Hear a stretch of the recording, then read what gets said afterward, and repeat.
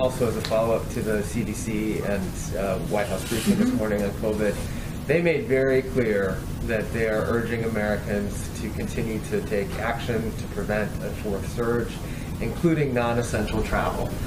Is the warning against non-essential travel something that the White House is taking into consideration with regard to upcoming travel by the President and Vice President, both for business and for personal reasons? Well, I would say the President travels, as does the Vice President, on a private plane. That is the purview of every President and Vice President throughout American history. That is, of course, different than traveling on a commercial flight and going to mass events. As you know, the President is not hosting rallies, nor is the Vice President. We take the role of being models quite seriously, but I think most Americans would recognize the difference.